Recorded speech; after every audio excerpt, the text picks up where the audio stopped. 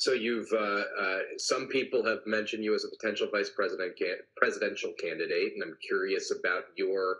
I mean, you're going to get asked this probably every day for the next couple months. So describe your discussions with the Biden campaign and what kind of documentation you provided to them so far. I haven't provided anything, and Nothing yet. as of this conversation, I've provided nothing. I've had a good relationship with the vice president. He came and helped me a bit when I was running for governor. We're cut from a similar cloth. He loves people. He is, regularly checking in with me about what's going on here in Michigan. What do we need? I have gotten some counsel from him in terms of, just trying to communicate to people what we're really confronting, the seriousness of it, and the hope that we need to have, but also trying to connect in a way that people really understand we're trying to solve problems.